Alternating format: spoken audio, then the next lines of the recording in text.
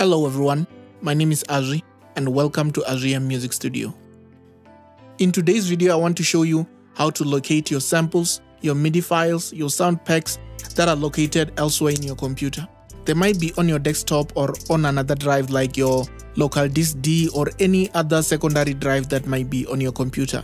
I've made this video so that I can help those who are new to FL Studio and those who feel like they are running out of space in their main drive. I think most computers come with about 150 gigabytes of space in their main drive and about 750 gigabytes of space in their secondary drive, which is usually called local disk D.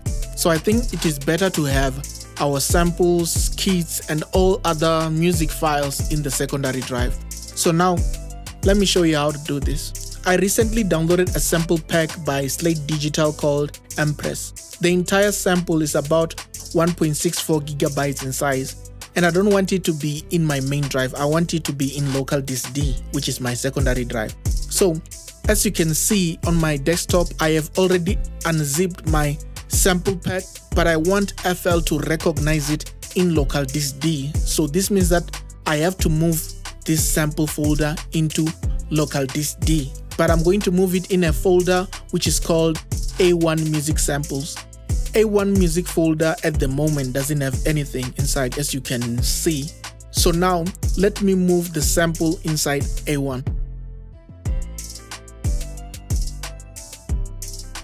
So as the files are being moved, my aim is to make sure that my sample files get recognized in folder A1.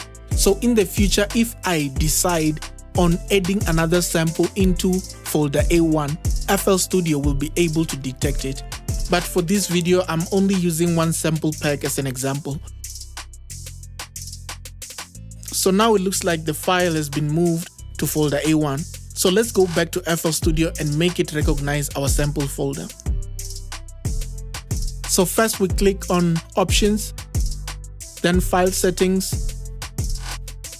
Then I will click on any empty slot here and navigate to my sample folder and click OK.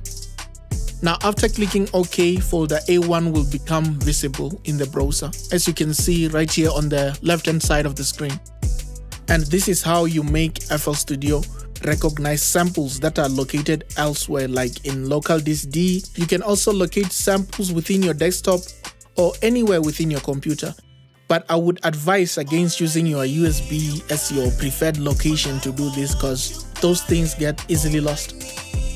And if you want to move your entire FL Studio user folder, you can click on this button right here and select where you want your user folder to be. I already created a video on this, so if you want to watch it, the link will be in the description below. So I didn't want to make this video long, so thank you guys for tuning in, and until next time.